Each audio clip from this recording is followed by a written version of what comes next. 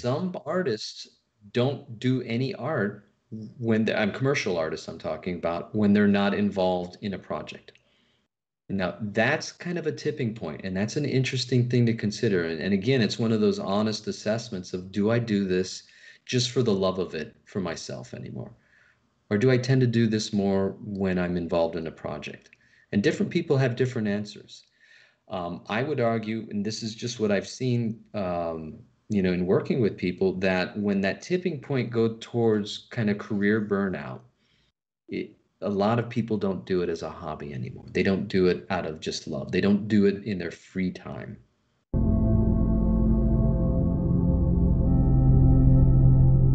Hello and welcome to the Art Department podcast. We're at episode 28, and I think we have the most important episode yet coming up. With me is again Emmanuel Shiu in San Francisco. It's me here, Urschel in Singapore, and we have a very special guest again today. And I'll throw it to Emmanuel right away to introduce us to this guest.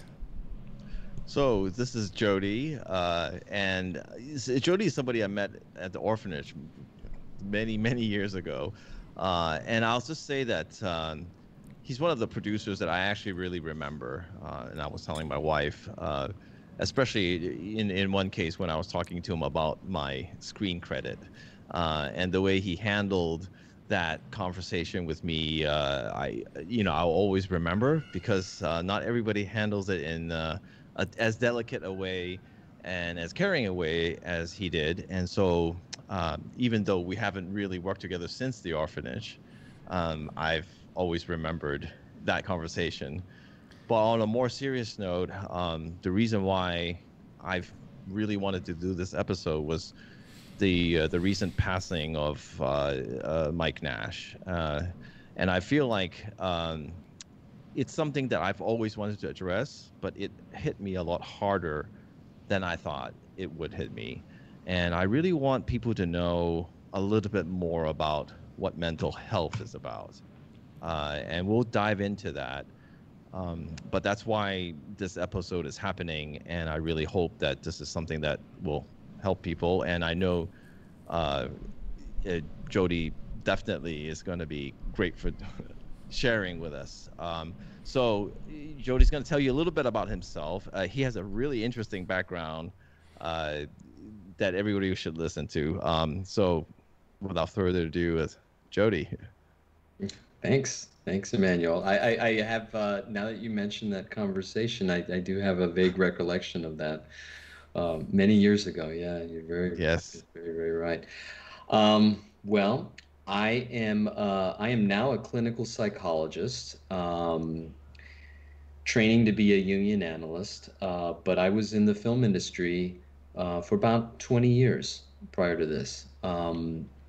It became the career that I came out to LA to do after film school and a lot of other different schools that I went to, because LA back in the early 90s is where you came to do film.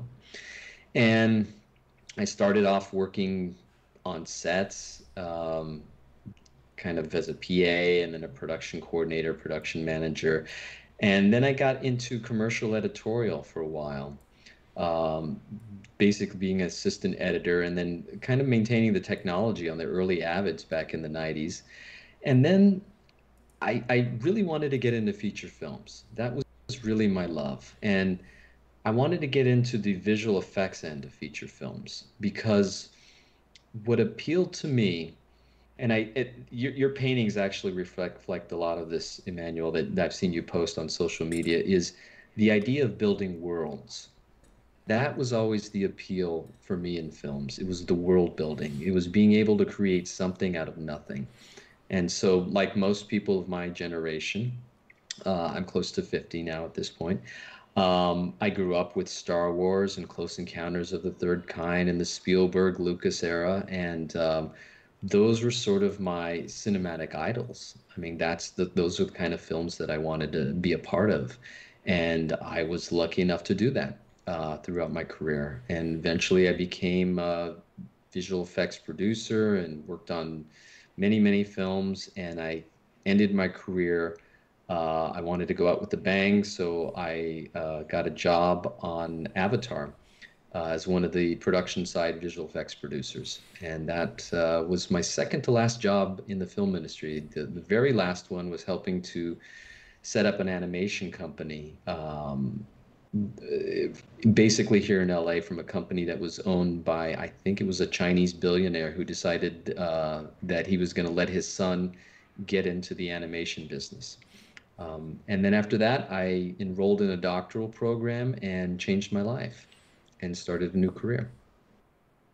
Wow, that is just, I mean, it blew my mind when I actually knew that you were doing that, because I mean, that was a big career to go into. It's not, how many years did that take for all the schooling and all that?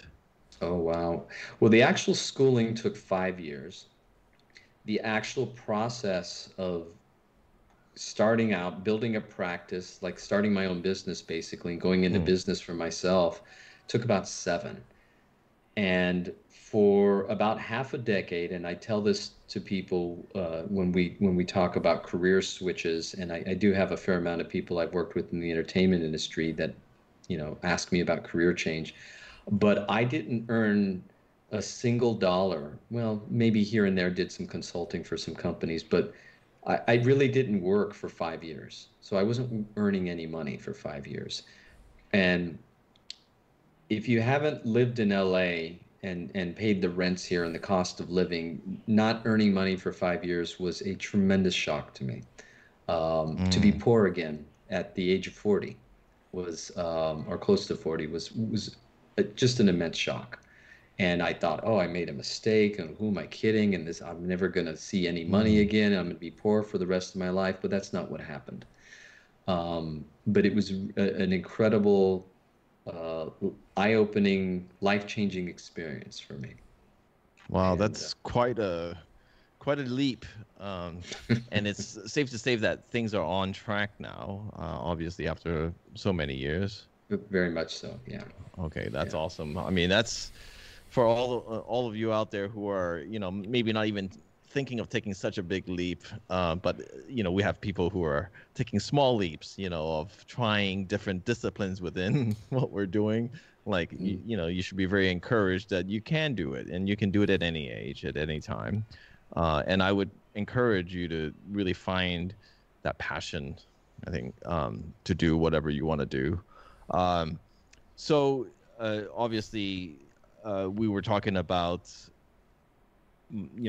the mental health side of things, and a lot of this. I mean, what happened to Mike was a shock, basically, to everybody, and it's just one of those things where I feel like there's so much.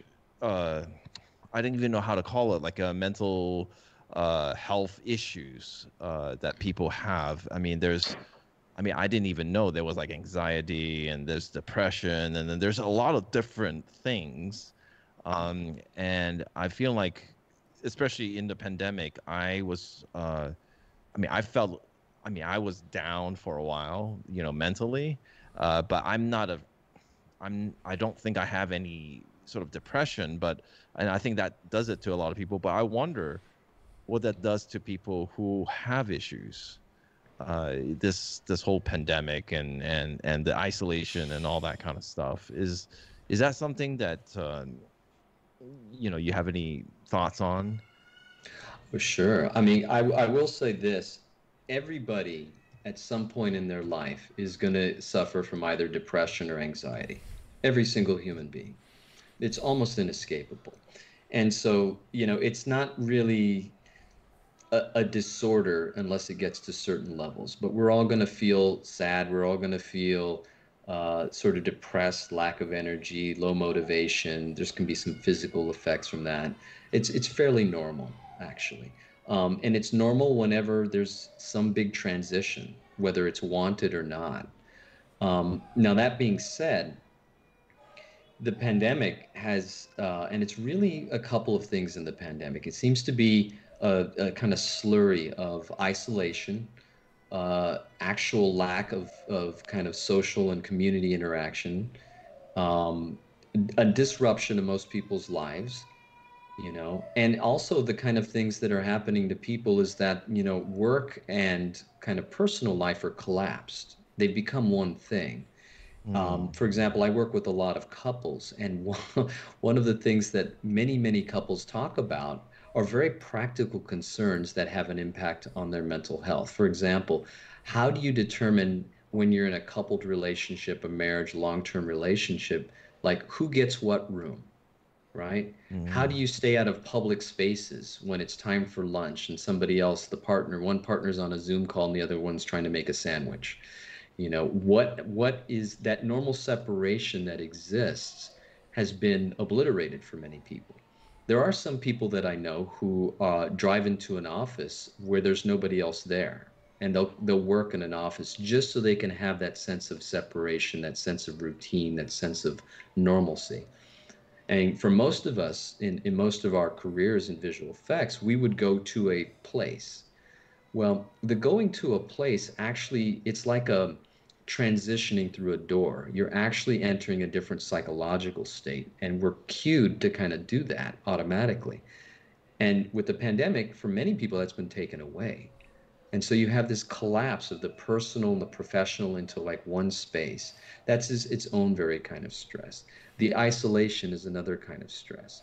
Looking at sort of two-dimensional monitors or two-dimensional surfaces as a way of communicating isn't natural for us, right? So Mm. if both of you look around the environment you're in right now, you'll notice that as your eyes move, the saccades, as we say in psychology, you're basically adjusting the focal length of your eyes. The muscles are doing different things, right? You're actually doing what human beings are supposed to do, which is kind of scan your environment and look around. You have a sense of depth. Looking at a two-dimensional surface for interacting, I'm not talking about for the actual use of work. I mean, because you both are used to that, having spent many, many years in the trenches. But as a form of interaction, there is an unnaturalness about it. And it's Mm. kind of like cutting off a channel of communication. Like every time that we communicate with people, every technological advance, I should say, of communication means that we're removing one or more channels from it. Like right now, we have the channels of kind of tonality. You can hear my voice. You can hear as I talk slower or faster. If I have some emotion in my voice, you can look at my face. But imagine if we turned off the cameras. Well, then it's just my voice. So you don't know if I'm smiling or frowning, right? Well, let's take away voice as we do with text. Well, there's no tonality. Did I mean that sarcastically? Did I mean that Mm. seriously? You can't Mm. tell. So we remove bandwidth, and I'm not talking about bandwidth in a technical, informational sense. I'm talking about it in how do we process sensory information. Depending on who you read, 80 to 95% of human communication is nonverbal, right? You're nodding slightly, and Jan, you're looking kind of thoughtful over there, and yeah, right? So Yeah. I'm taking that as cues to say, oh, is what I'm saying landing? Well, if we take all that away, it's like talking into the void. And that sort of upsets people. So if people, uh, that upsets our psychology. And when that happens, people that are already predisposed, sorry, it's raining here really fiercely. So if you hear some noises, that's kind of coming down pretty hard here in LA. But this idea that you both work in a very high stress environment, right? And stress leads to an exacerbation of any kind, all kinds of psychological difficulties. Now, if somebody already has kind of a psychological difficulty they're already coping with, you throw stress on top of that, and then you throw isolation and this collapse of work and professional life and personal life rather into that, then you're more likely to see psychological difficulties. You're more likely to see problems with what we traditionally call mental health. And it all comes out. It's not just one thing, it's the combination of multiple factors hitting a human being. And it hits us where we're most vulnerable. That's just what happens to human beings. Yeah, I mean, I can only imagine. I mean, if somebody like me, who I don't have a history of any issues, and I was already And it's interesting that you were talking about that, all the sensory stuff. For me, it was, I think I'm used to working at home, used to kind of having all that, but but what was hitting me was just a general sense of seeing people in distress, and for me, I was like constantly looking at the numbers of the coronavirus deaths and everything every day, and I was, like a lot of people do it. I didn't know how to stop. I was just like, oh my God, look at that, and I took it on, and I was just going completely, like, I was going down in terms of like I was becoming a little bit depressed. And uh, and I always wondered, for people who had depression, how did that even? And I know that for a lot of people who have depression, I think it's even worse, and it may even cause more issues that we don't even know. I mean, I could only imagine, and I'm wondering if have you does the people who have issues, how do they get help? I mean, is it like, or what can they do in those situations? Well, the great thing about this, at least to be a therapist right now with all of this going on, is that most of us are able to provide telehealth services. So if somebody needs therapy, almost every therapist in the United States right now does therapy over Zoom or some sort of video conferencing option. I mean, I'm completely telehealth with my practice right now. There's some people, for example, therapists who work with young children that will still see them in their office because it's kind of hard to keep, a 7-year-old attention Mm-mm-mm. focus on Zoom. So they tend to come into the office. But there is so much help available out there. And most of my colleagues right now um, are kind of going through the same experience I am, in that we're all very busy because everybody's stuck at home. Everybody's experiencing, the uncertainty of when is this going to end? Am I vulnerable? Um, you're both talking about a loss within the community, but I don't know anybody personally, and this is just in my sphere, who hasn't known somebody who's been impacted severely through COVID. I personally have I've known 3 people that have passed, and none of them were over the age of 45. And that's just astonishing to me because when this whole thing started, the the medical data and the scientific literature I was reading saying, oh, well, this is going to predominantly affect people that are older or compromised or have some sort of underlying condition, which is true. What I wasn't counting on is the people that are in their 30s and 40s being impacted, sometimes fatally. Yes, yes. And so the idea of mortality and death is confronting us all. And even Yeah, if you recover, there's side effects that, and from what I can tell, are long lasting, at least with some patients and friends that I know. yeah, So yeah. It's hard. And I remember I used to see I mean, a psychologist, or I mean, I don't know, a therapist. I mean, I guess, because I had, for myself, and then I had for couples counseling. This was many years ago, and I do remember one thing that is difficult is to find the right therapist.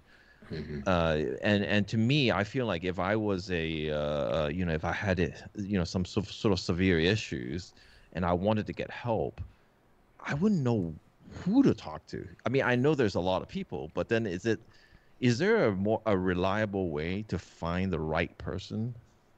Do you think? I can tell you what the majority of people who come to me as clients say, which is that a lot of it is word of mouth. Somebody will know a good therapist who then knows a good therapist, Therapists are also really, really, I mean, the ones that I know are all really diligent and quite responsible about making sure there's a good fit. So if somebody Mm-hmm. calls me up and says, "Hey, do you know a good therapist for, some issue that they'll say, for this kind of, we call it a population. So a person who's 35, who's African American, who's having trouble dealing with, COVID related issues and family conflict. Most of the therapists I know will really think and say, oh, yeah, I do know somebody who's good with that, or somebody who specializes in this. And so a lot of it's word of mouth. There are plenty of therapist listings. You can go on Psychology Today and literally type in a zip code, and then a bunch of therapists will come up. But I think the ultimate thing is remember that you're not just paying, it's not like going to find a car mechanic. You're not paying for somebody to just come in and do a tune up. It has to be a fit. And I believe very strongly in patients like calling up a therapist. Most of them will give a 15, 20-minute consult on the phone. You'll get an idea of kind of how their tone is, sort of an intuition maybe if it's a fit. Have that first session. If it's not a fit, every therapist is required to give you some referrals, and all the therapists I know who are, by and large, really ethical will say, you know what, we're probably not a good fit, but I can think of somebody who will be. So it's about really taking that plunge, and really knowing that you as the patient, as the client, you're the consumers. So if somebody doesn't work for you or feel good for you, that's okay. And most ethical therapists will say, yeah, no, that's cool, because it's not going to work. The therapy won't work if it's not a fit. The relationship is a relationship. It's a No, professional absolutely, relationship, absolutely. but it's a real one. Yeah, I mean, I remember. I mean, I was also quite difficult back then, and I went through quite a few because I didn't want to be there. I Hmm. mean, that was me, not them, because I didn't want to be there. So everybody had an issue that I was like, that's no good.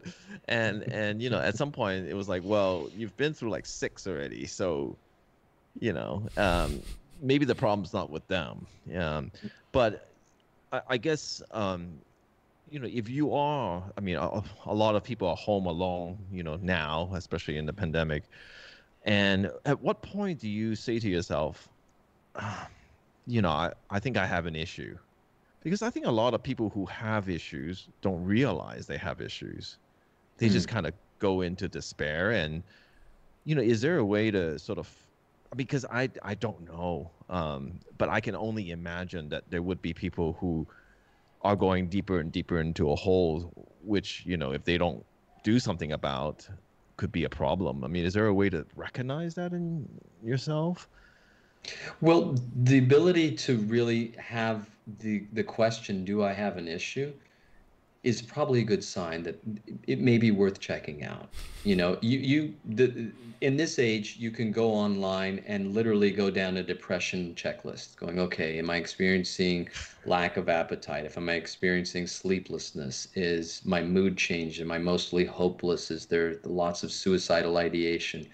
You can just literally go down that checklist, and they're available from many sites. If you're experiencing anxiety, most people have a pretty good idea of when they're anxious because you feel it in your body. I had to go to, basically get a doctorate to learn that, I paid money for this, that they're called feelings because you feel them in your body. They're not up here, they're here, right? And so when there's a lot of predominantly negative feelings, which means, really deep anger, sadness, something that feels intractable that doesn't go away, that might be a good sign. If you're experiencing physical symptoms that go along with those feelings, sleeplessness, if you're experiencing changes in appetite, if you're thinking about suicide, feeling hopeless, that's a good kind of indicator right there. And I use those because those tend to be the most typical, right? Now, there are other kinds of issues that are sort of kind of below the surface, and they don't come out unless there's a kind of stressful event. Well, guess what we're in the middle of? There's a fairly Exactly. stressful event. And so it naturally happens that when a human is exposed to something that's really uncomfortable and terribly stressful, that our psychological equilibrium is affected, and some of those issues will come out.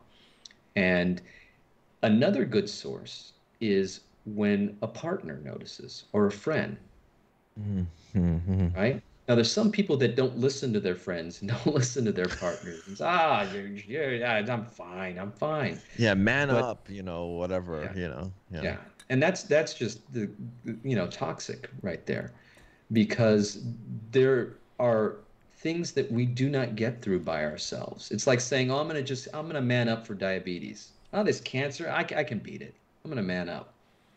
No, you know, it's really, I think in this day and age, at least in California, most people I know, there's not that sort of negative stigma of going to therapy, because everybody at some point in their life that I've encountered thus far either needs it or has gone through it. It's not Well, forever. yeah, it's funny because I've actually we were just talking about this, Jan and I, right Mm-hmm. before. And personally, I have no issues. I think that everybody should talk to a therapist at some point, because it helped me a lot in my just finding myself. And but I do still feel, I mean, in the US, there's still people who feel like, well, going to a therapist, it's, do I really need it? Is it really going to help? And it's expensive, and so they've got all these built-in excuses. But in Europe, right, Jan, you were saying. Well, I don't want to talk for everyone, but I feel like most of my knowledge, of course, comes from movies, right? But it feels like in America, at least, people are far more readily going to therapy, or accepting the fact that they might need to go. But I feel like a lot in Europe, and I'm from Germany, and in various parts of Europe, of course, it's different, but I think there's still very much like what we just mentioned, like the whole thing about like man up, right? Like in only really going to see somebody if like your parents drag you there, or your spouse drags you there, or it's really like this close to a catastrophe. But I'm wondering if some of these issues that we've been talking about are especially prevalent in the artist community. I mean, I don't want to deny the amount of diversity and everything that is needed and that is in the industry. There's plenty of great female, otherwise artists, but it is still a fact that I think the demographic skews heavily male in this industry and with artists. And I feel like there's a lot of like tough it out. Like you have to show you can pull like 5 all-nighters every week, so to keep up with everybody else, and you have to crunch in a game studio, and you have to work long hours in VFX and everything, and that it feels like, oh, if you feel like you can't keep up anymore, you fall behind, and that if you tell other people that you go see someone about the issues you're having, that you're not competitive, you can't make it, kind of thing. And at the same time, I mean, I've actually had a look through some of the like forums and that talk about mental health, and some of the more popular like artists kind of like forums and servers, and a lot of people I think are again struggling in the artist community with like imposter syndrome, like stuff like lack of self-esteem, the need for validation from especially other high profile artists, the need to be noticed, like generally having like a very defeatist attitude when nothing works and you can't seem to improve your art, and everything has to be on a constant upward trend kind of thing. And I mean, we all know that, right? It's like, oh, you have to grow a thick skin. Like, okay, if the art director doesn't like your artwork and he tells you it to your face, you can't go in the corner and cry, but you have to like tough it out, and you have to take whatever abuse that and anybody else like throws at you. And I'm just wondering if you want to steer the conversation a bit more towards like really what about artists and what about them, and like maybe not everybody around the world is like Not everybody around the world is like how to say, like, not everybody is very good at noticing, like, self-analysis, noticing what's going on with themselves, and if there's a need to do something about it. And I think especially when people are at home, when people are freelancers, when people in all parts of the world, with artists especially, like a lot of introverts, right? Like a lot of people who just want to like put the headphones on and the hoodie up and just work until late at night. I mean, like I don't even know if I have a question. I'm just wondering, like, short of seeing somebody, maybe it's not as, maybe there's a lot of like social stigma associated with seeing somebody, or it's not as easy to talk to someone over Zoom, right? As it is in the States. But like, who can people who have issues, who can they talk to? How can they even notice if they should talk to someone? I mean, that's like. Well, I mean, that's kind of like what I just. Yeah. So, I mean, it's a big issue. Well, I mean, I can tell you what I've seen, having been in the trenches, you know, some of these. But hold on, 1 second there, Jody. I just to interpret what Jan's saying. Please be the. Because I think he's also asking, is there anything specific to the art, entertainment industry, you know, anything specific to this that you know you can advise, or is there any, you know, for people who are artists, is there a specific, you know, way of dealing with things that are maybe more suited for them, or maybe something you've noticed? Sure. You know, yeah. Sorry. Sure. I mean, by and large, the industry, how should I say this? The industry is very stressful, and depending on how long you've had a career in the industry, I don't think most people understand quite how stressful it is. I certainly did until I got out of it. The one thing that I really, really love about what I do is I have met and worked with and gotten to know people very deeply from across very different walks of life, from finance and law, tech, I mean, you name it, just other industries. And I will say that the entertainment industry ranks up there with among the most stressful. And it's the most stressful for a lot of reasons. One is because it is sort of, there is a very real tendency towards kind of abuse of artists. It is very kind of age discriminatory, not on purpose, but it's a matter of stamina.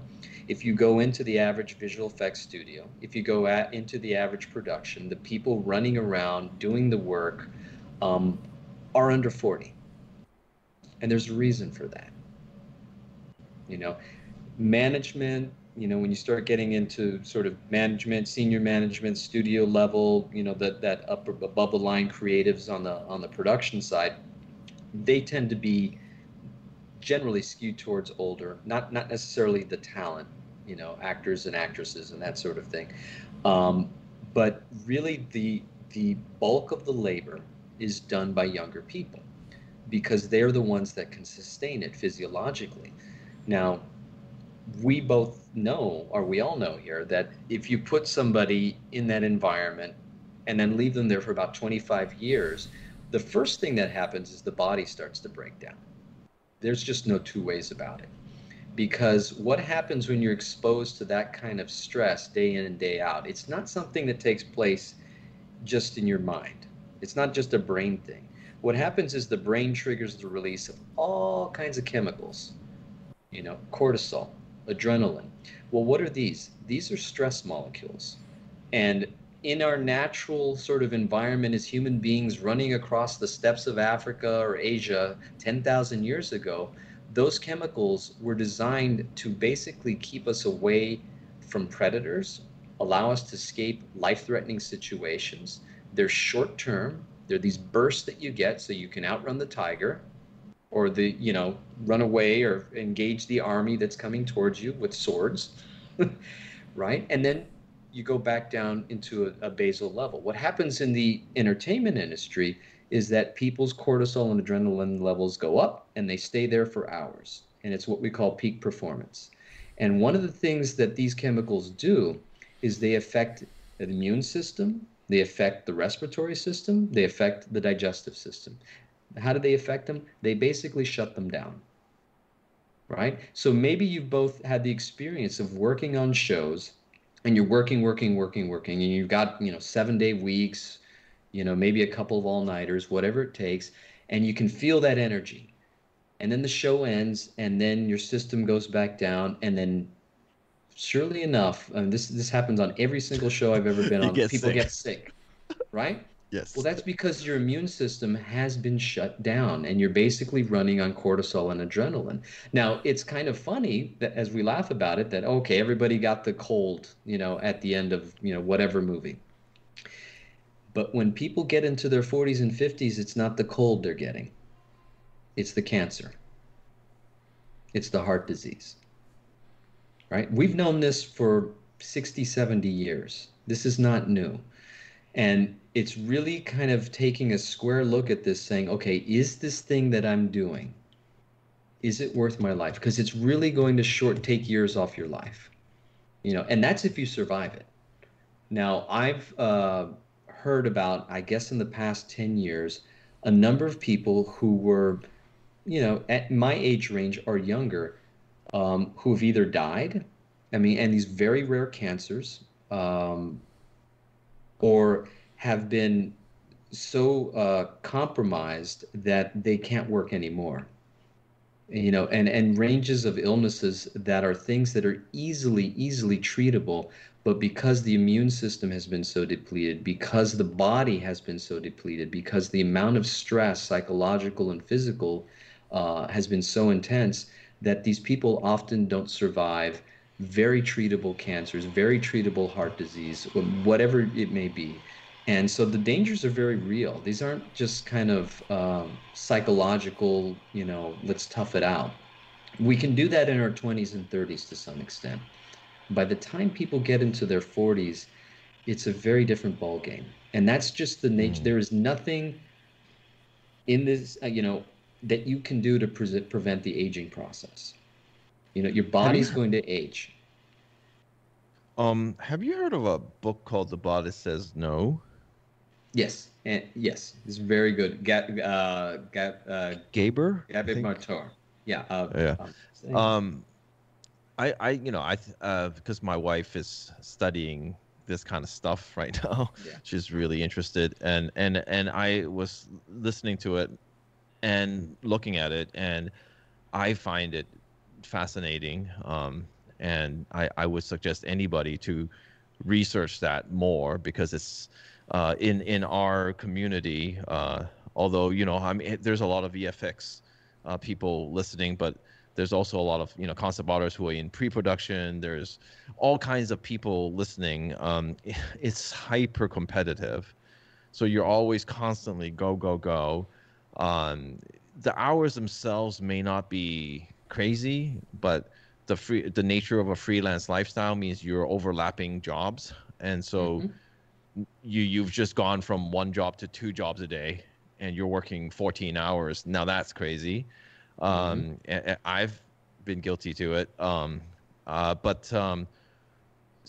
would suggest anybody that is really interesting, and I, it does take a toll. Is the bottom line. I had a question on, say you see a friend having issues, or just something's off. Because personally, I've known people in the past, and a lot of times I took it personally as they didn't want to talk to me, or they didn't want to interface with me because they needed some space. And I didn't know how to deal with somebody who has maybe depression, some form of it, or I don't know. And I guess I'm just I'm pretty open about how I am as a person. So I tend to want to interface with people and say, hey, are you okay? Are you okay? And a lot of times I get back is just leave me alone. Mm-hmm. And I end up taking it personally, and then you kind of, but I'll still come back. But I know some people who just take it personally and they just leave, and that's the end of the friendship sometimes. Mm-hmm. And I feel like, if you see somebody in that situation as a friend, I mean, are there any words of advice you would have for those people? Well, I mean, if somebody doesn't want contact, if somebody is going to sort of, avoid talking about what's bothering them, there's really not a whole lot you as a friend or, even a partner, uh, you know, or a colleague can do if a person's not ready to talk. This is the same thing as going to therapy. If somebody doesn't want to go, they're not going to go.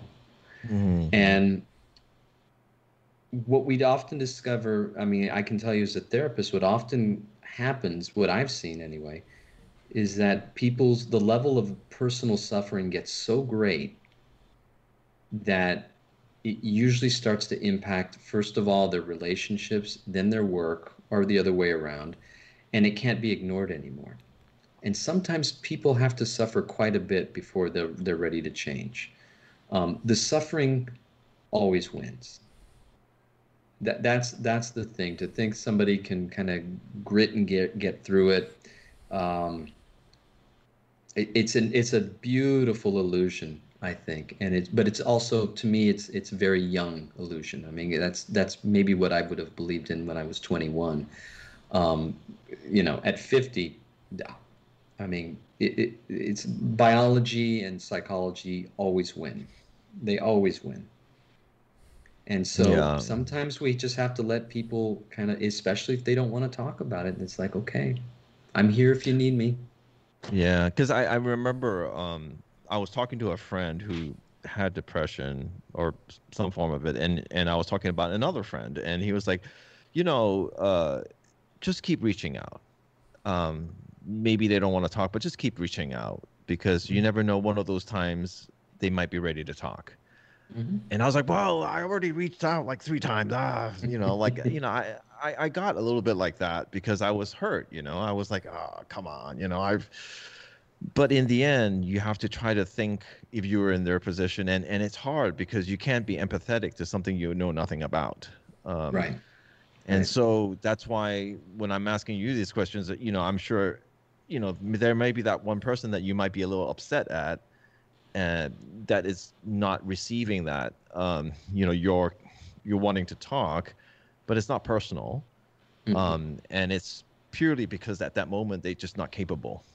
Hmm. And to keep reaching out, to me seemed like it's a good way to go, but I don't know.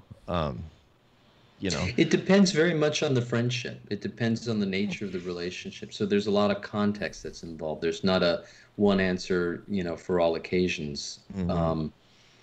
It is going to depend on the nature of the friendship. I always tell people that, when it just personally, my personal life, that, hey, my door's always open and I'll ping them, call them maybe. Um, but if they're not ready to talk, they're not ready to talk. Fair. That they know that you're available is, I think, really important. That's really important. But there are just times when people aren't ready yet. Is there any time where it's like there are danger signs that I need to, I mean, I would assume it's like sort of, something that goes against their nature, things that you see that are in an extreme kind of way. Hmm. And you kind of have to step in and say, hey, look, you're going to harm yourself. I got to Hmm. do something about this. I guess, for me, I just don't know what that would even look like. But Well, I can tell you one thing that comes to mind right away, and this is also a big problem in the entertainment industry in particular, is by and large, the entertainment industry, you also see this a lot. I've seen this a lot in the music industry, in the fashion, finance, law, is the amount of substance and alcohol abuse that people use as a coping mechanism is through the roof. It's disproportionate in oh God, I relative to haven't the even general thought about that. population. Yeah, it's Hmm. huge. it's huge. I can tell you just, not from patients that I've worked with now, but, going back to my previous career, we sent an awful lot of people to rehab at different places, different facilities. I saw an immense amount of substance and alcohol abuse. It was pretty endemic. And there's one thing to have that, again, as a younger man and everybody's running around experimenting, and some facilities are kind of legendary for having their heyday for that. But there's a number of people that don't escape from that. There's probably people that that have that you both know have fairly serious addiction problems, but you're probably not aware of it because right now they can probably keep it hidden. It doesn't mean that it's not affecting them. It just means it's hidden from you. I knew of one case, again, this isn't a patient, this is just in, my previous career, where a number of people that I knew would pour vodka into their little go cups or sort of bottles, water bottles, and just kind of sip it throughout the day. Different artists would sit there and just, it's vodka and some lemon juice or whatever, and I didn't know this was going on until I did. And as a producer, then it became sort of, oh well, this might not be a good thing. Yeah, that's definitely sound like a very good thing. And I didn't even realize, but even, back then when we had the lunch and people were drinking, it's not just the one drink, it's 4 or 5, and they're going back after lunch pretty much hammered. And, you just think, yeah, young, we just, like that. But yeah, I mean, and I guess that's when it starts coming out. And when you see something like that in a friend of yours, you may really want to question that and, well, see what you can do to help, I guess. Because in these cases, I mean, you can only do what you can do and what you notice, I guess. But yeah, that's definitely a great one to look at. Do you want to ask real quick about the 40-year-old thing? Our I was going to go to wrap-up topic. I was going to go first. Before we get to the wrap-up, I think maybe talk a little bit about a different kind of addiction. I mean, it's about social media, right? And because it's a yes. tricky subject, right? I mean, you talk about like the nature of the nature of friendships and which determine if somebody might open up to you or not. And I mean, I certainly have and had great friendships, and unless you nurture them, they just slowly kind of fall off. And for me, it was after I moved away from Germany and now I live in Singapore. Of course, naturally, the good friendships I had since high school kind of slowly fade away. And at some point, you just have to let them go. But going back to social media, I mean, for a lot of artists, it's a lifeline because that's how we get jobs. And not only are we using it for our own sharing our own personal lives, we also share and make a living out of sharing our professional lives, which just adds to all the confusion, I think. And the kind of, I mean, I know the kind of friendships that I built online, if you can even call them friendships, right? I mean, the one with Eman is a bit different, but I mean, most artists I talk to, because I don't really have any local artists friend, the most artists I talk to, it's a very casual, superficial, sometimes opportunistic kind of way of looking at a human relationship, right? Because I mean, oh, hey, I have a job for you, or hey, do you have a job for me, or hey, your art is cool, and it doesn't really go much deeper than that. And of course, like you're not going to trust that person that you know, like randomly from the internet with your deepest thoughts, and you don't expect them to be aware of what you're going through, right? So I mean, how can artists deal more effectively, or how can everybody has seen, I think, The Social Dilemma on Netflix, I hope, and get an idea of how bad things can go. And is there any sort of recommendation you have on like stay away from that, or it's set, maybe set yourself some rules to use, so how to use social media? I don't know. It seems to be quite, I mean, life defining for a lot of people, what happens online. Well, it is, and there is such a thing as, you could call it social media addiction. Addiction's a tricky word in my field, because they want to tie it to, a very scientific criteria of, are there brain changes, is some substance, an exogenous substance being introduced in the nervous system that has a cascading effect. There's a whole kind of very specific way that we use it. But you might call it a compulsion, like people that check social media every hour, or every minute, every 5 minutes. What I've thought a lot about this over the last 10 years, really. I did my dissertation was on the impact of media on human psychology and development across the lifespan. And one thing, especially for artists, is that you're right. Social media is a way to promote yourself. It is a way to network. The question becomes, are those acquaintanceships or are those friendships? Are those collegial relationships and professional relationships? In other words, is there a transaction taking place? I give you this, you give me that. I give you likes, you give me attention, right? That's a transaction.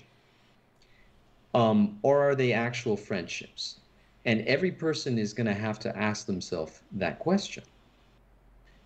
I think that for me, becoming aware that I tend to use social media as a way not to showcase me, but I use it personally as a way to showcase ideas, to talk about discussion. Like, anybody who's seen some of my postings will say, there's philosophy on there, here's a bit of psychology, here's a bit of news, here's a bit of politics.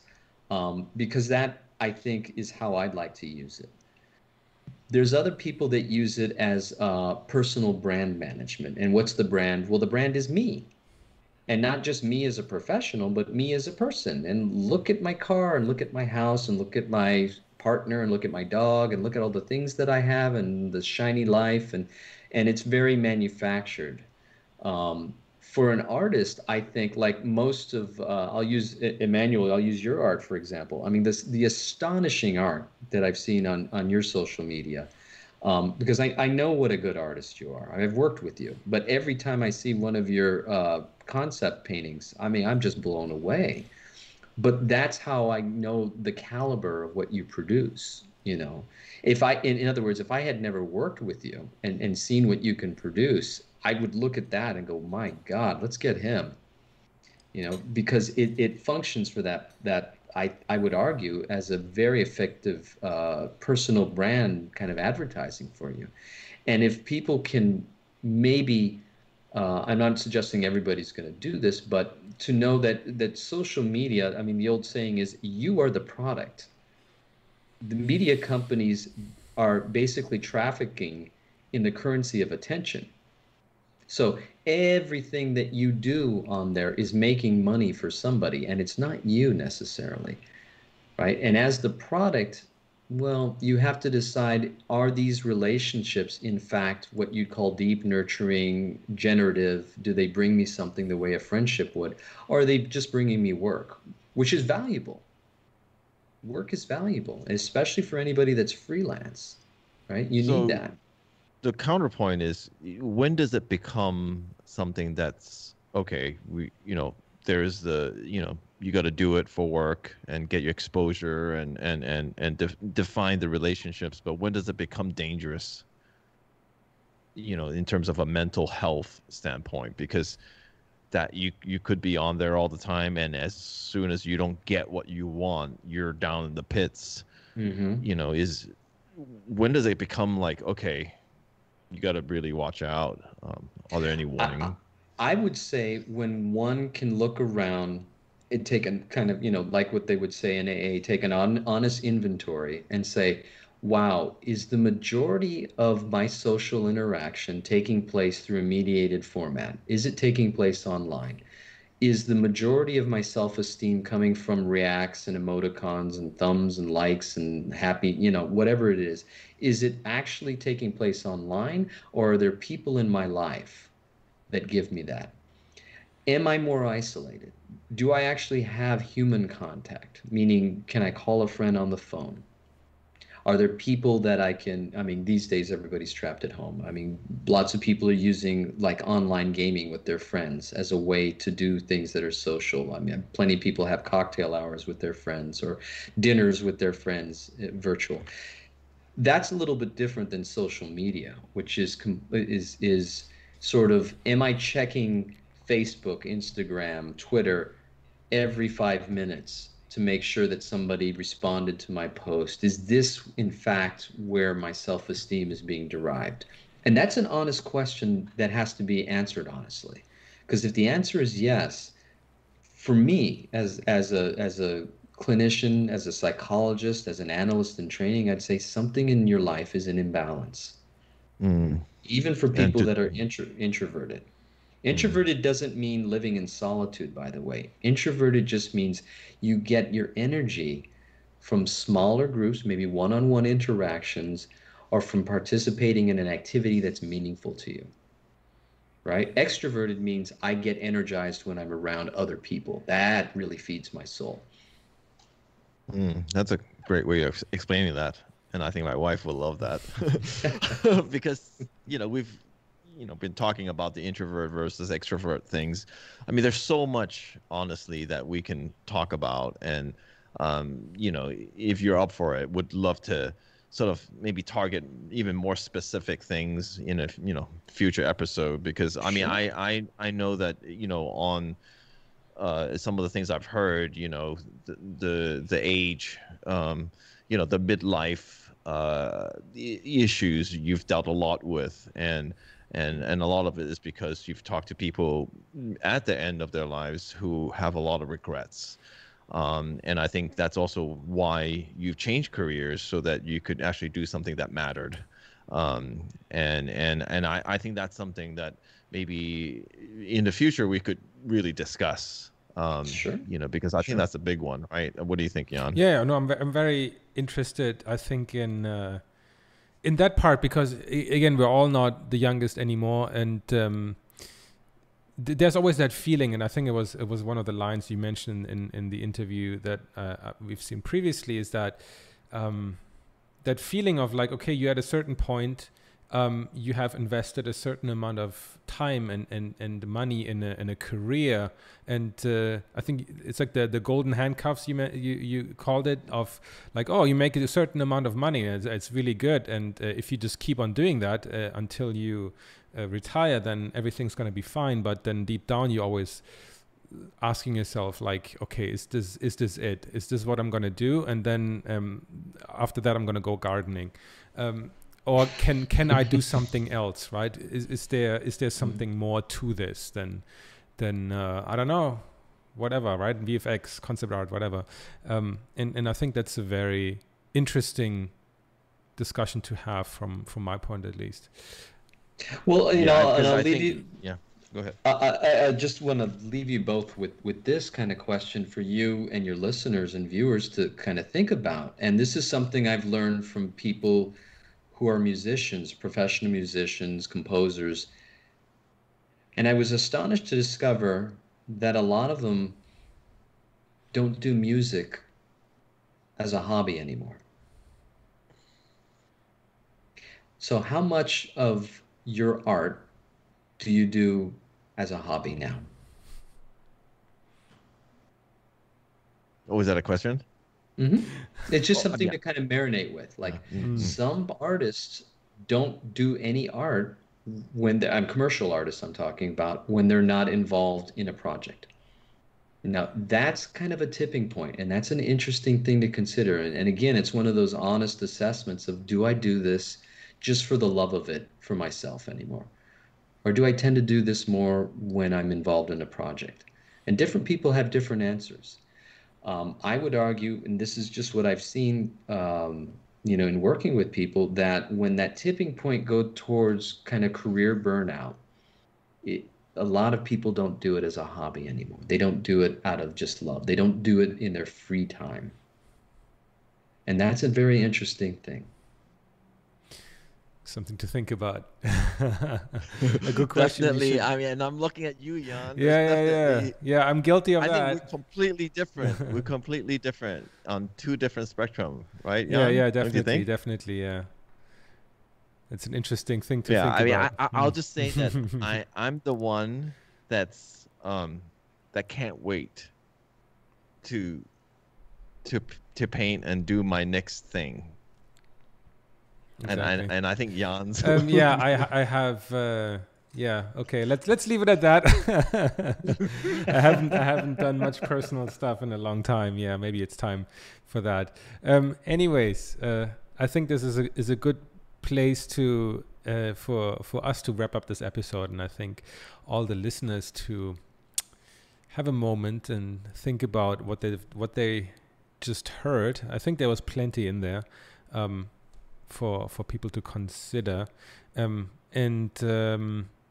think if we want to drill down into some of these subjects in future episodes, then please, for all the listeners, please do let us know if there's something in particular you want to hear about, something that concerns you, something that you've noticed maybe in yourself or your friends. So please let us know in the comments. We're always happy to have a discussion. We're going to leave you with some of the links to the books and films we mentioned in this episode in the comments below. And we're also going to link to your profile, Jody, so people can reach out to you if they have any questions pertaining to this. And is there anything else you wanted to say in the end, Iman, Jody, anything to wrap up? Or No, I'm good. Jody, anything? But thanks a lot for coming on. Course. I think, this is one of those things where people are going to gain a lot from this. And even if it's just that one person who listens at the right time, it's worth the effort. And I appreciate that. And yeah, thank you. Yeah, thank you for coming on. You're welcome. Okay, You're welcome. great. I always have had a soft spot for all my former colleagues in the trenches, especially those that want to get out of the trenches. It can be done. It's not easy, but anything to me worth doing is not easy. That's correct. But it can be done. That's a good thing. Good final line to end this podcast with. So thank you so much for listening, everybody. And thank you so much, of course, for coming on with us here, Jody. If you enjoyed this episode, please like, comment, and subscribe. And again, let us know if you have any further questions regarding this topic, and we'll try to get to this in a future episode. Okay. Have a good one, and see you guys next week. Bye.